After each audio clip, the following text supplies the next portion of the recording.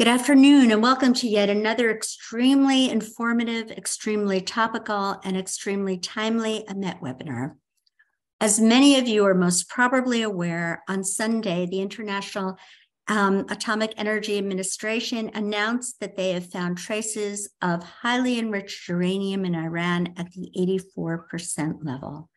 That is only 6% away from the 90% enrichment level necessary for a nuclear bomb. And as most of you who are regular listeners to our webinar are most probably aware, Iran, Russia, and China have been forming a new, what we call, axis of evil. Iranian President Ebrahim Raisi, the renowned butcher of Tehran, just returned from Beijing with renewed agreements, and Chinese President Xi Jinping plans to visit Tehran. But even more troubling has been the closeness of the relationship between Tehran and Moscow. We all know by now that Tehran has been selling Moscow drones with which they have been executing the war crimes against the people of Ukraine. But many are not that aware that Russia is selling Iran their highly sophisticated Sukhoi 35 supersonic jets with increased maneuverability that can avoid radar detection and the advanced S-400 missile detection system.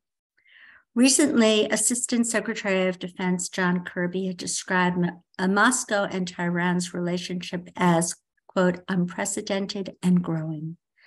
With these sobering thoughts, it's my pleasure to introduce you to one of AMET's newest members of the AMET team, Joseph Epstein. I'm extremely proud of Joseph, who was on the board of Students Supporting Israel at Columbia University and served in the IDF. He has a very nice relationship with today's honored guest, Alex Grinberg. So I thought it would be terrific if Joseph were to handle today's webinar and to interview our featured speaker, Alex Grinberg. So Joseph, take it away. Thank you, Sarah.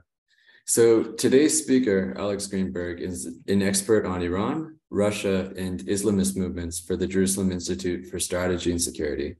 He holds an MA in Arabic language and literature and is fluent in Farsi, Arabic, French, English, Russian, and Hebrew. Alex's main research interests are Iranian intellectual history and modern Shia thought. He held several positions in the IDF Military Intelligence Research Department, including the role of captain. And aside from his role at the Jerusalem Institute for Strategy and Security, he teaches Persian at Ariel University and is currently employed as a geopolitical and intelligence analyst in private firms. For those unfamiliar with the Jerusalem Institute for Strategy and Security, or JISS, it is a Jerusalem-based think tank that consists of a team of national security experts, intelligence officers, academics, and former politicians. JISS provides defense and diplomatic counsel to Israel's leaders, trains Israeli national security analysts, briefs foreign leaders and policymakers on Israel's security and foreign policy options, and conducts in-depth research on foreign policy challenges that Israel faces. They are a great source for comprehensive realist analysis of Israeli foreign policy. Before we start, I'd like to mention that our work is only possible with the support of you all. If you find what we do informative and helpful, consider sponsoring a future webinar or contributing to AMET.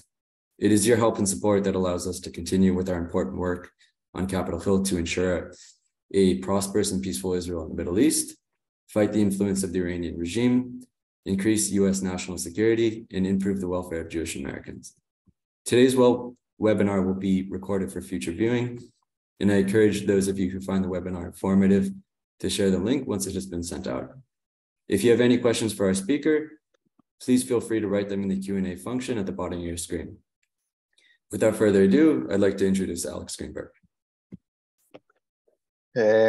Shalom, good evening or good morning in America, I don't know. I'm happy to be here. I thank you, Joseph, and the leadership of AMET for having given me the chance to talk about some pressing issues such as Russia and Iran.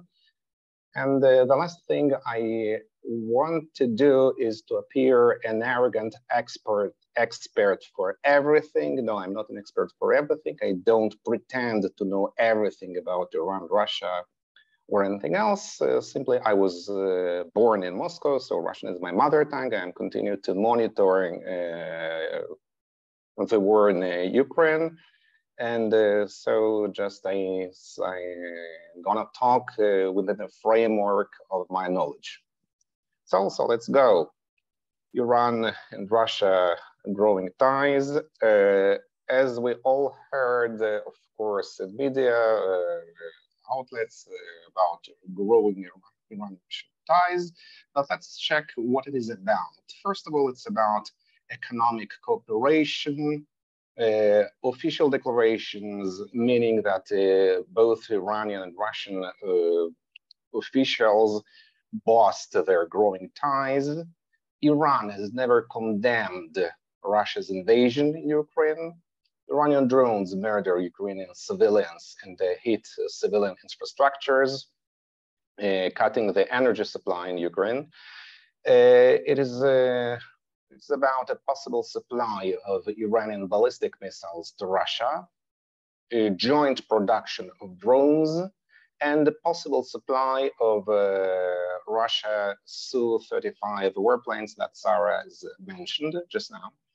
And the question is, what is real on the ground and what is only interpretation? First of all, when we talk about drones, I am obliged to make some precisions.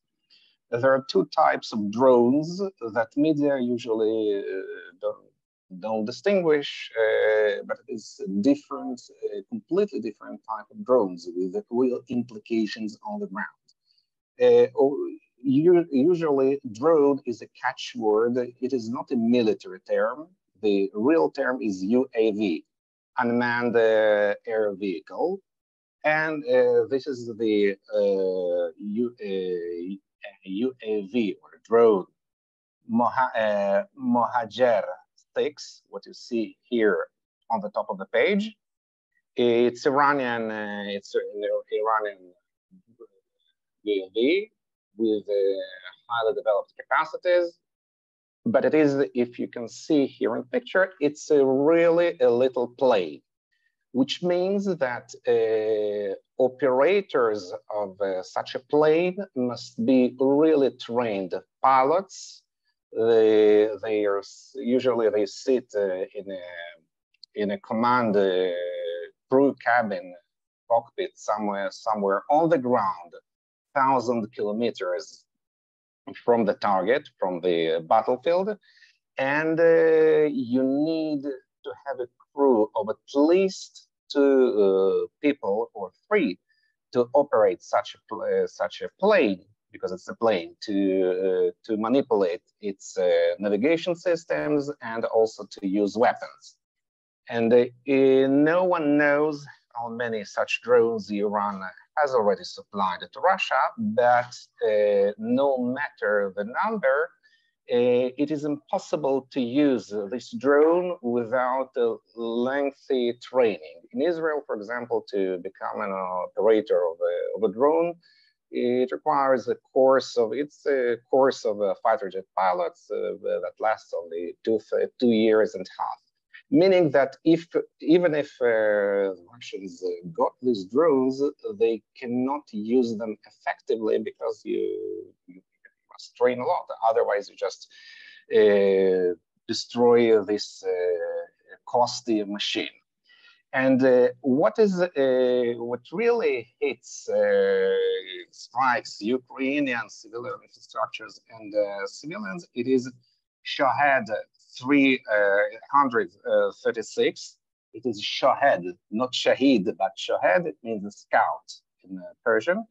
It is not a drone, properly speaking. It is a primitive cruise missile. It is cheap.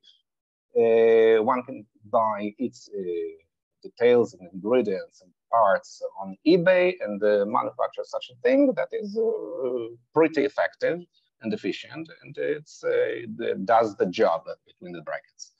And this is about the the weapons that Iranians supply to Russians. It's not about other sophisticated drones that Iran has been using for a decade against Israel, against Saudi Arabia, through Houthis in Yemen and Hezbollah and so on. And finally, it is important to mention that the Iranian drones, or whatever, loitering munition, it doesn't have any serious impact on the course of war, because it does target civilian structures and civilians, but still it cannot target Ukrainian fighting units or other units of the Ukrainian armed force. And the third is the warplane, Russian warplane Su-35, which may be supplied sooner or later, but it is nothing is known concretely. And here is I'm coming to the next point, which is facts and interpretations. Because first, it's a loitering munition, not UAV, as the distinction is very important because of its implications, as I just mentioned, non-black on the ground. And when one talks about an Iran-Russia alliance, one should always bear in mind that the history of Russia-Iranian relationship is plagued with mistrust and suspicions, because their history is complicated, to say the least. Russia, also Tsarist Russia 300 years ago, tried to encroach on Iranian territory, to occupy Iranian land. The Soviet Union meddled on numerous occasions into Iranian politics. In Iran, there was a communist party, a real communist party, today, that was commanded by Moscow. So, and now the majority of Iranian people mistrust the Russian regime because it is perceived as a supporter of their own regime. It is not 100% true, but still the Iranian regime takes into consideration all the limits of the support it can provide, harness for Russia's effort in Ukraine. And here it is important to understand that Iran does not support a Russian war in Ukraine. It's not true. Iran only sells drones to earn money, nothing else. And of course, neither Russia nor Iran are ready to do for each other for free. Doesn't exist. It sounds like a beginning of a joke that Iranians or Russians are ready to help each other for free. It doesn't exist.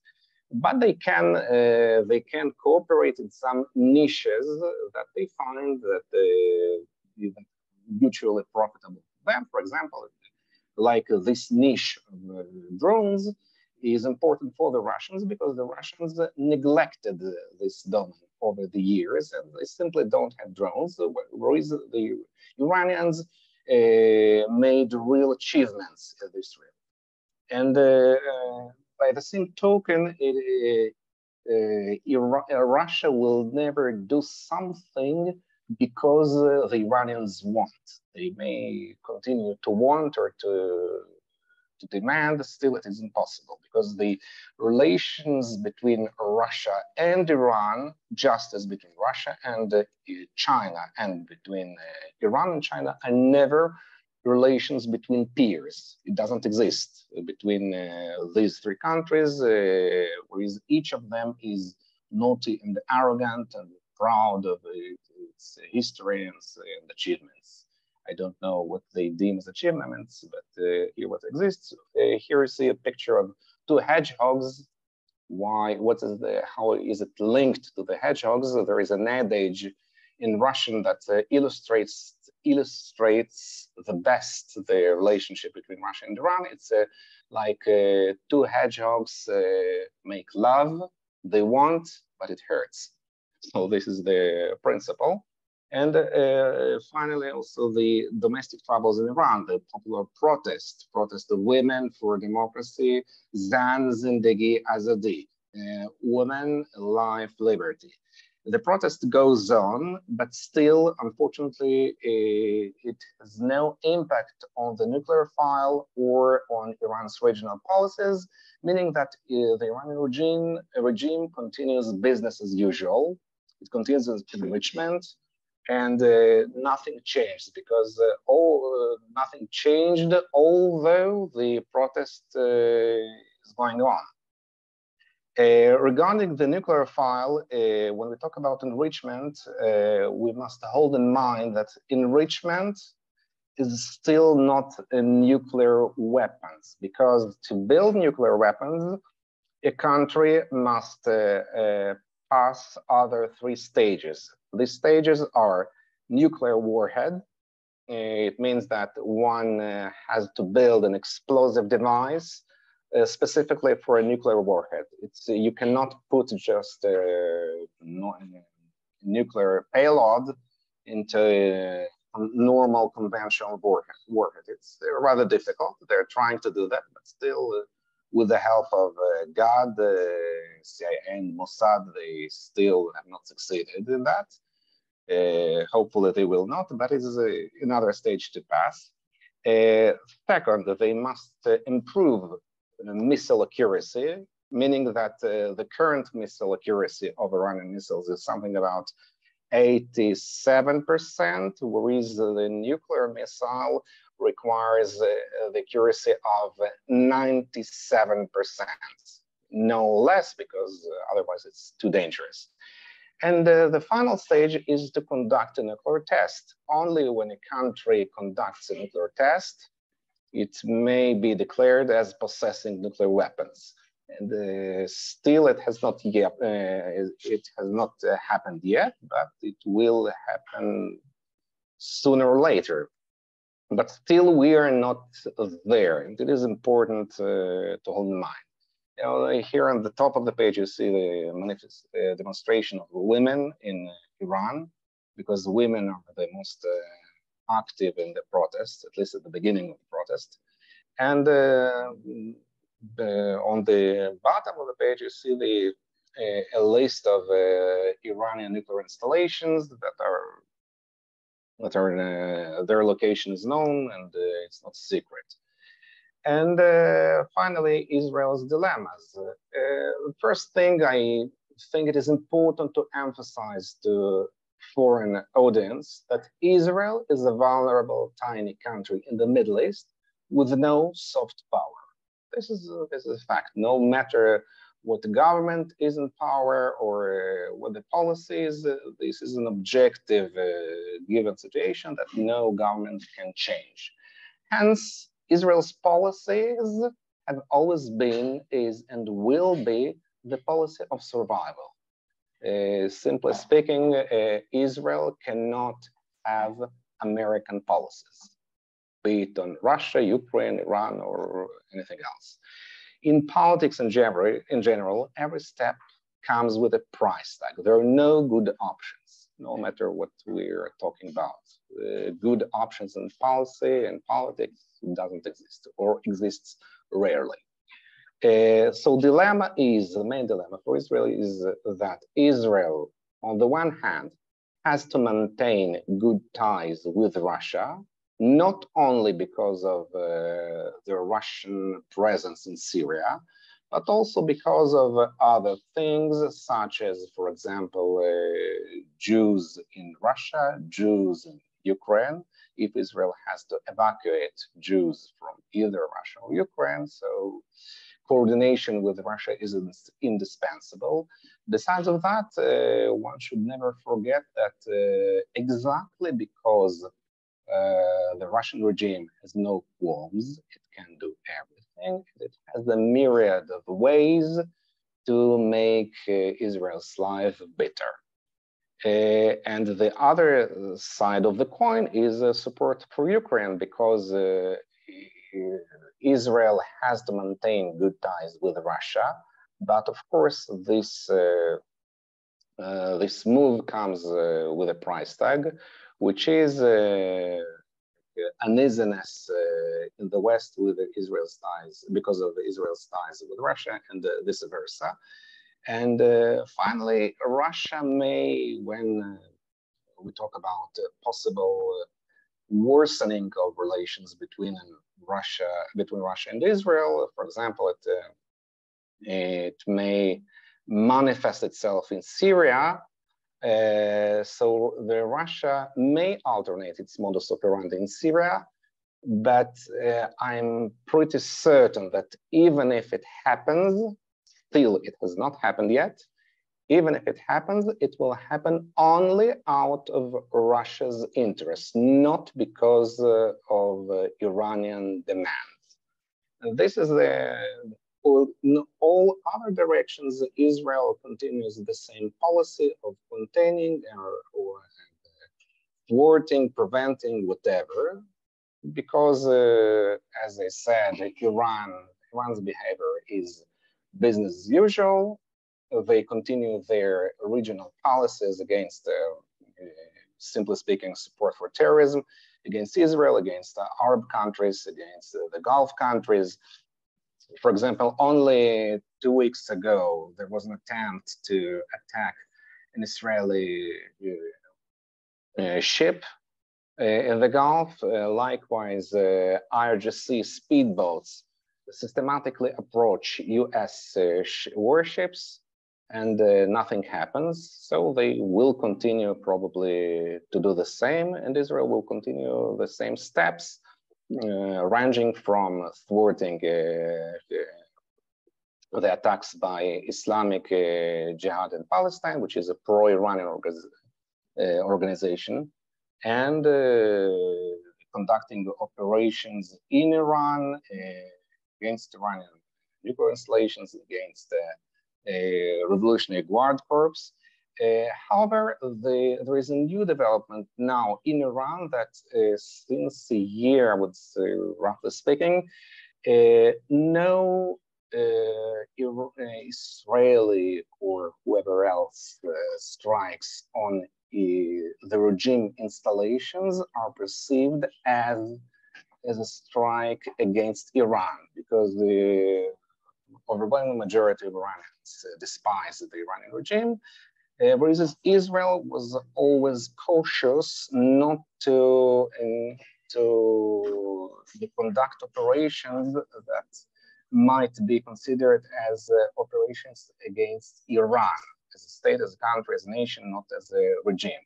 So Israel always distinguished between the Iranian people and the Iranian regime. So this is the end of my representation, and I would like to add some words as a human being and as a Jew, not only as an intelligence officer and analyst.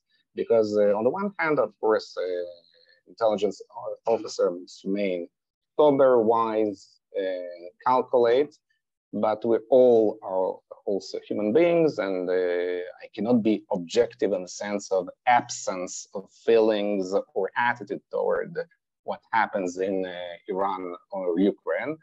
The first saying is that of the general pattern that maybe I'm wrong, but it is forgotten in today's America. The object of war is not to die for your country, but to make the other bastard die for his. So when we talk about the war in Ukraine, how to finish, one should hold in mind this saying by General Patton. The second phrase is "За нашу и вашу свободу, за волность нашу и вашу," for your and our liberty. There is a typo here, sorry. In Polish and Russian, it was an ancient Polish slogan since the 19th century, when Polish patriots supported the Russian Decembrist uprising against the Tsarist autocracy.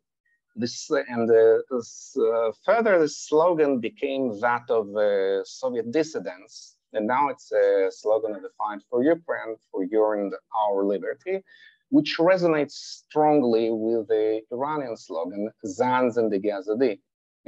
Woman, freedom, life. Woman, life, freedom, which is very unusual if we compare these Iranian slogans that are really authentically democratic, patriotic, not nationalistic or anti-Israeli, anti-American, something like that. It's a great development, particularly if you compare those Iranian slogans with the slogans of the Arab Springs. There were no democratic slogans there 10 years ago.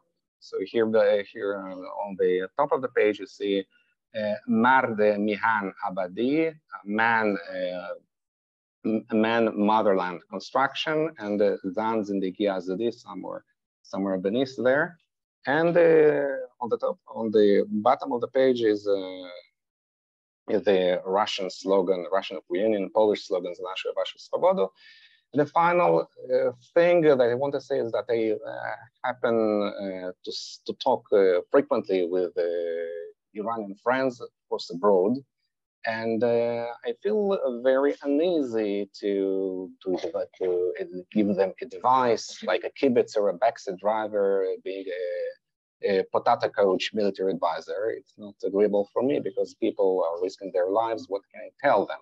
So I think my message is Jewish, that of belief and in freedom, because if you want to win, you must believe in the possibility to win. You must be and remain optimistic and hold and have belief, because objectively speaking, I have no idea, rationally speaking, how to topple the Iranian regime or how to expel the Russians from Ukraine. So this is, I come to the end, and thank you for listening. Thank you, Alex. So I'd like to transition now to a few questions. So I have a few questions, and then I'll open it up to questions from the audience. So my first question is, according to the IAEA director, Rafael Grossi, the Iranian nuclear program has been galloping ahead. Do you think Russia has played any part in the development of the Iranian nuclear program? In considering the recent deepening ties between Moscow and Tehran, do you think they would be willing to assist Iran in proliferating? Thank you for that question, Joseph. I think, however, that Russia has not helped Iran in its nuclear program. There are many reasons for that. First, there is, as I said, mistrust.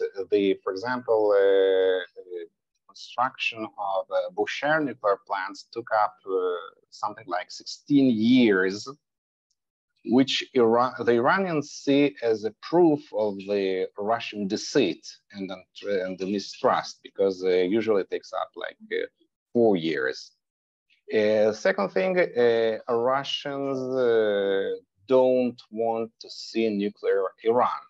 Of course, Iran will never threaten Russia with nukes, but still, they don't like them. Russia has some contentious issues with Iran, for example, regarding the territorial waters in the Caspian Sea. There are many issues, and they are not happy to do that. And finally, we also must remember that still the communication between Washington and Moscow is there. There is a red line, and the Washington and Moscow communicate about nuclear issues and so on and so. So I don't think, and also I'm sure that the American intelligence community would have intercepted any Russian nuclear move if they really wanted to do that. But yes, if Iranians are able to rush into their nuclear goals. Thank you. My next question is, as you've mentioned, Iran is set to receive 24 Sukhoi 35 fighter jets. So numerous reports have mentioned that Iran is additionally interested in acquiring the S-400 missile defense system from Russia as well. This is the same missile defense system that caused a big uproar when Turkey was set to acquire it, I believe, a few years back. So what are the chances of this happening, and what do you think the potential consequences of this would be if they were able to acquire the S-400? I think that there is more chances that they will get S-300 or 400 because they already have some systems. it is easier to supply these air defense systems than the warplanes. Regarding the warplanes, it is possible, but the problem is that everything is possible theoretically. For the time being, there is no contract, there is no proof that it really happens. And even if it happens, it's about a dozen or 20 warplanes that it takes up time to build them, even longer time to train pilots. The more sophisticated the warplane is, the more training fighter jet pilot is required to undergo. And I also think that even if let's take a pessimistic scenario, they get the planes, I don't think they constitute a serious threat to the region's security, and of course not to Israel's security, because overall it is true that the Iranian Air Force is obsolete, and 20 or a dozen or 20 or 30 warplanes won't change that, because you cannot wage a war with only 20 warplanes, and of course not to long-range missions like striking Israel or something like that. Also, some Iranian military experts reiterated on several occasions that the Iranian air capacity is based on deterrence. Deterrence in Iranian parlance means asymmetric capacity. What the asymmetric capacity is, it is missiles and drones, UAVs, loitering munition, because this is the capacity of Iran. Iran is a very weak country in terms of military might, but this asymmetric capacity can indeed strike Israel. For example, Hezbollah missiles arsenal can strike every point across the territory of Israel. And by the way, what's going on in Ukraine with these Shahed missiles, the cruise missiles, only illustrates what Israel has always warning against, that because the danger of the JCPOA is not that it is bad because it is bad. No, it is not as bad as it seems to be. The problem with the JCPOA is, and has been, or was, I don't know what will be in the future, that it sort of legitimized Iranian regional policies. What Iran's original policies are, it is this. This is Iranian drones and missiles in the hands of Hezbollah or other proxies. But when Israel was warning about that, against that 3 years ago, it was perceived of as just Israeli saber rattling or Israeli hysteria. Now, when people see what is going on in Ukraine, so they hopefully think otherwise. Thank you. So despite the humanitarian aid that Israel has been supplying Ukraine, there have been many, or at least some, voices in Europe and the US calling on Israel to provide military aid as well, despite Russian objections. What do you think the outcome of supplying this aid would be for Israel? Well, I think Israel will continue supplying this humanitarian aid. I know that there are some sorts of military aid that Israel does supply to Ukraine, but of course it is never done publicly. It should not done publicly. And what you mentioned is, I think it's rather media reports or small talk of journalists or politicians. Is not what I'm not sure this is really what's going on in the corridors of power, because even Ukraine, for example, Ukrainian military officers never mentioned this issue of for example, of Iron Dome or other Israeli systems. Why? Because they understand it will be of little help to Ukraine, because such a system as Iron Dome is designed for Israel's threats, meaning just simple Hamas missiles. It's not designed to counter Russian long-range ballistic missiles. And it requires deployment of many systems that simply don't exist. And for the moment, the most crucial issue for Ukraine is tanks, tanks, and tanks, numbers. So how are the deepening ties between Russia and Iran affecting Iranian proxies in the region, such as Hezbollah, Houthi rebels, and militant Palestinian groups like the Palestinian Islamic Jihad or Hamas? I don't think it affects directly the ties of Iran and the Iranian proxies. However, it may affect the readiness of the Russians to, for example, to prevent deployment of pro-Iranian militias or Hezbollah in Syria. It is also important to remember that the Russians don't control the entirety of the Syrian territory. They don't like the Iranian presence in Latakia, which is a Russian port hub. But they may ignore this or another Hezbollah movement in Syria, which is indeed dangerous, and all other things that we already mentioned. It is true that they have not yet happened, that they may happen, and for that reason, it is important to remain vigilant and also to signal the Russians, "Hi, don't even think of that." Because with all my reasoning that I explained the Russians, no one really knows what is turning out in their head, and no one knows what Putin will decide tomorrow. So what has Prime Minister Netanyahu's response been to the deepening of Russian and Iranian ties? Well, I think for the moment, Netanyahu has abstained of any public comments about deepening the Russian and Iranian ties. However, I also think that the Russians, I don't think I know, in fact, that the Russians are aware of these nuances, let's call it this way.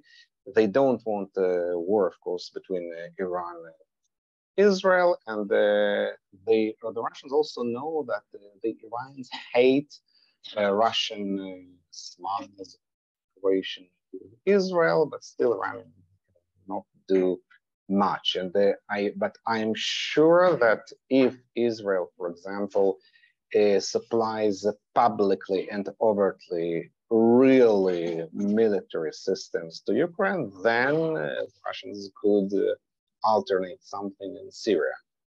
It's not, that's for sure. And again, also the important thing in Syria is not that the Russians may try to hinder our air raids in Syria. It's not such a big deal, because the Israeli pilots are experienced. They know the techniques of missile dodging, that the Russians may shoot down a civilian plane, as they have already done in Ukraine in 2014. This is I would say, bigger danger for Israel than just Russian missiles on an Israeli military warplane. Do you think the Russians would shoot down an Israeli civilian plane on purpose?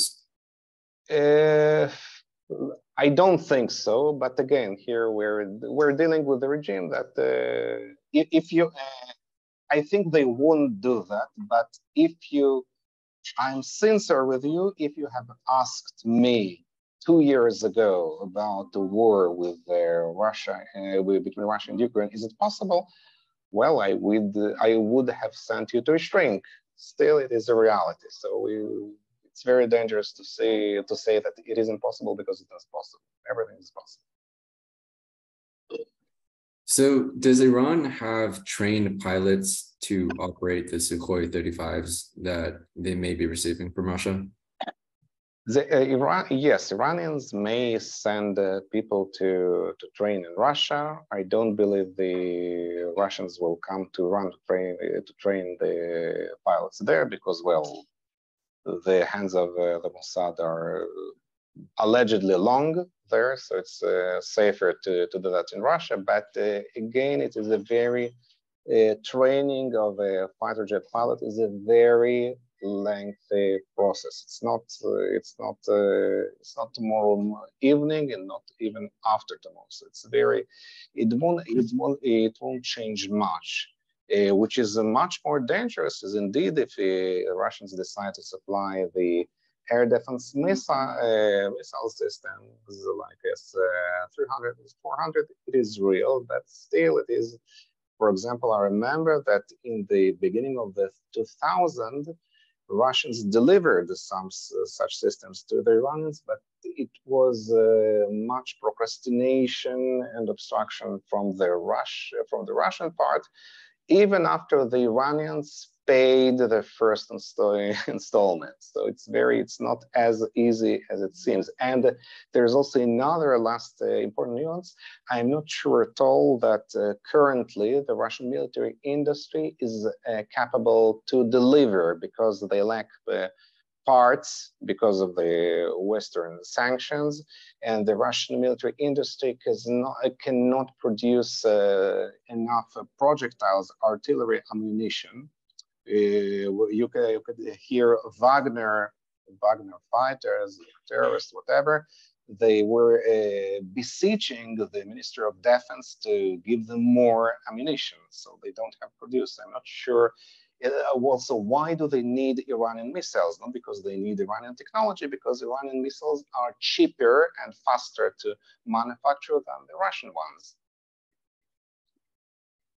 So to move a little bit away from the Middle East, what do you think Iran's cooperation with Russia means for NATO, the United States, and Europe? Well, it's in general, it's bad. Well, because it's bad, of course, it's a bad picture because it's two ruthless, corrupt regimes. They're not nice, but in terms of real damage to NATO or to the US, I would not exaggerate too much. It's very easy to overestimate its importance. As I say, simply they cannot. Can Russia sell some weapons to Iran? Yes, but besides of that, it's not. The Russians are not eager to buy Iran-made cars, and I doubt that Iran and Russia can trade oil with each other. So it simply doesn't work. But what I would say that what is much more dangerous is a very soft reaction of the U.S. military to Iranian provocations that have already been going on ever since, with or without Russia cooperation, because we all know that there is no way a commander of an Iranian speedboat decides to approach an American warship without an order from Tehran. And they know in advance that the American reaction will be just American concerns. I'm pretty sure that neither neither Moscow nor Tehran lend much credence to American concerns. So unfortunately, this is the situation. So Iran is a reliable funder of Hamas and other Palestinian groups. Is Iran or these Palestinian groups at all concerned that a nuclear attack on Israel would mean harming Palestinians as well? No, I don't think so, because, well, first of all, they never evoke that publicly. It's not something we're going to speculate what they think. But what is real is that Hamas has no qualms to cooperate with Iran when it needs that. But it's important to remember that Islamic Jihad is an Iranian proxy. It's subservient to Tehran, whereas Hamas is a Sunni jihadi terrorist organization or statelet that has its own interests. It is not subservient to Tehran. It's not Hamas may start an escalation with Israel, but it will do that only when it fits it, not because Iran orders that. Overall, of course, it is, for example, what will happen if the Yemeni Houthis launch a missile on Eilat. Israel will face a serious problem because we will have to retaliate, but what is the target? This is the force of the wisdom of Iranian asymmetric capacity, the denial capacity, and so they're developing even further this capacity. Does Israel have the capability to disable or destroy the Iranian nuclear program? And if it does, would such a strike lead to war? Well, I don't, it's an imperative information that I simply don't know. But I know, however, for sure that Israeli officers and officials never disclose all Israeli capacities, is the first thing. Of course, it is not,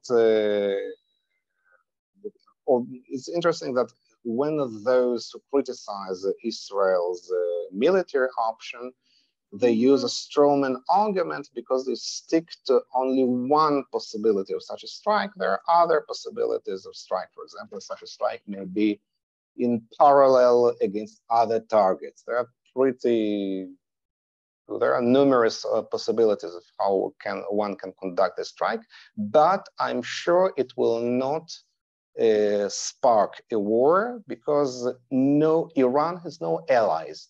If you mean a war between Israel and Hezbollah, yes, it's for sure that if Hezbollah, I estimate that Hezbollah will start a war against Israel only in the event of an Israeli attack on Iranian nuclear installations. But besides of that, it's hardly imaginable who will fight inside Iran. Iran is alone. Iran knows that. So how much autonomy does Iran have in Syria, and what is the relationship with Russia there? The relations with the Russians in Syria are also tense because I know that Russian officers on the ground don't like Iranians because they, as the Russians claim, at least you can never trust Iranian officers, they never assume responsibility, and so on. So, however, the Russians have no qualms either to hinder Iranians in other regions where the Russians are not so strong, and they're just. One must remember that the Russian interest in Syria is only one: it's to preserve Assad's power and nothing else. They don't care about anything else. But to preserve Russian Assad's power, you don't need to hold there many military units. It's just enough to prevent Damascus. And what the Iranians are doing in Syria, they continue to deploy their missile arsenal that will be used by pro-Iranian militias, because again, there is no Iranian army or IRGC corps in Iran in terms of units deployment. There are Iranian advisors and some hiring officers who instruct the pro-Iranian militias who are just cannon fodder for Iranians.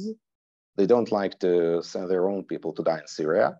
But they have this missile arsenal, and on the way, the Iranians are changing the demographic landscape of Syria. Syria is gradually becoming a Shiite country. This is what's going on now in Syria.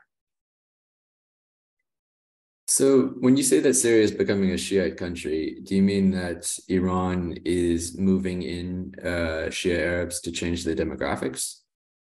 Yes, because it is not of course something like a transfer or like exchange of populations, but as very many Syrian Sunnis became refugees, They escape to other regions of Syria or Turkey. And instead of them, Iran is importing between the brackets some, for example, Afghani or Pakistani militias. They don't even speak Arabic, but they take, for example, Afghani teenagers, paid their families something like $500 or $1,000 if they die, and their family can be awarded Iranian nationality. And there is no, these teenagers have no other way than going to Syria. Something like Wagner inmates in Russia. So the same principle.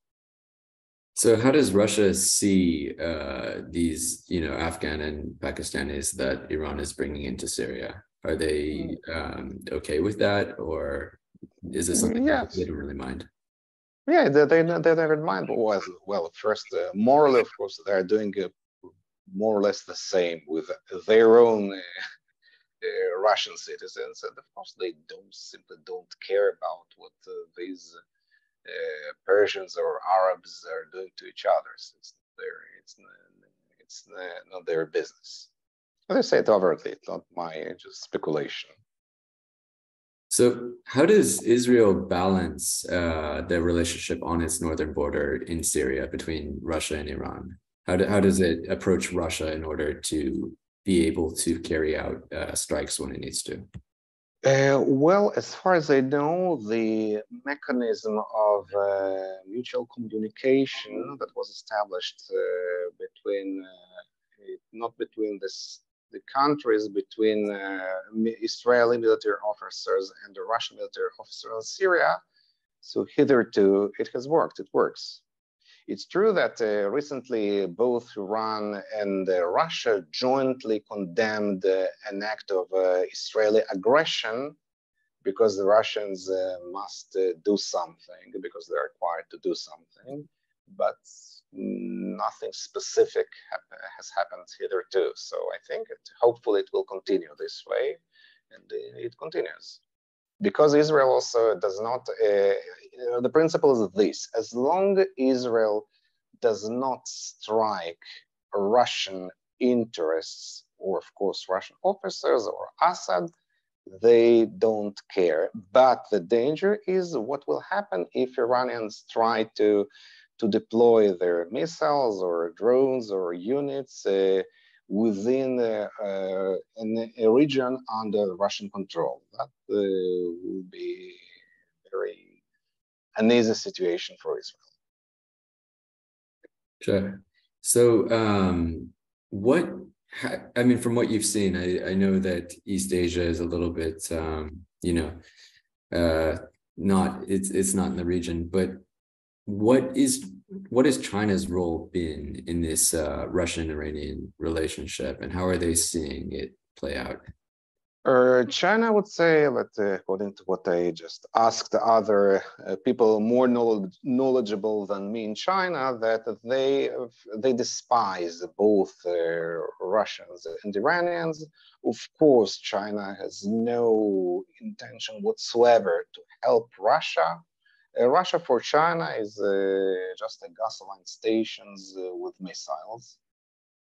This is what Russia is. China needs Russia to buy cheaper oil and gasoline, so and so. And in Iran, they would like to subconvert American sanctions, but again, China. Unlike Russia, China is always economically motivated. They won't do something only to harm America. Because, for example, you can see that most solid Chinese companies don't try to bypass sanctions on Russia or Iran, because they know that they will lose American market. So this is the principle. In Iran, there is a treaty between Iran and China, but here's the case exactly as it is with the Russian-Iranian military contract. So there is a lot of talk. No one has ever seen the text of the treaty. No one knows. The only thing which is known for sure that it will be China, and only China will decide how and where and when this contract is put into practice. And in principle, I would say, again, I don't know, but the Chinese, they're wary of insecurity, of instability, so they may invest to colonize another country, like what happened in Pakistan. Pakistan became a Chinese colony in the Gwadar port. So this is what will happen in Iran. The Iranians also understand that, I mean, rank and file. But Iran isn't safe for them, because against the backdrop of all this tension with Iranian weapons, Iranian regional policies, I don't think Chinese are eager to enter them or to help someone. They may sell things, of course, but again, only when they see that it is really profitable for them.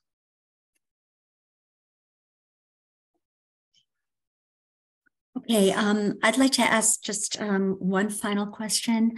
We at AMET feel very strongly, as the former Soviet dissident and nuclear physicist Andrei Sakharov had said, that if you want to know a nation's foreign policy, look at the way they treat their internal dissident population.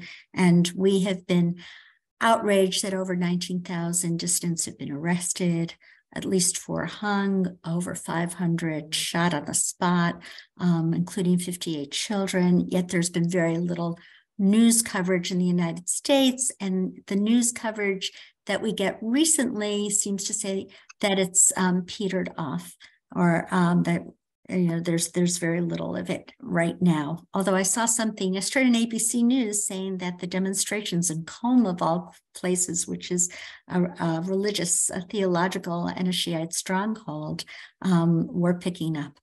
Do you have, first of all, any idea of the strength of the demonstrations, Alex? And number two, do you have any idea of the breakdown in terms of the civil society of the next generation? How many eventually would like to see the regime overthrown? Look, it's a very important but very difficult question to answer, because it lets us factor it into several segments. First, how the demonstrations are going on. It depends upon intensity, of course, but it can change every month, every week. And it's very sporadic, and it can be different in every town. In principle, one can follow them if you see, for example, on Twitter, so you can see the intensity of every demonstration. It's not a problem. The problem lies in another direction or realm, is that this movement is spontaneous and it lacks leadership.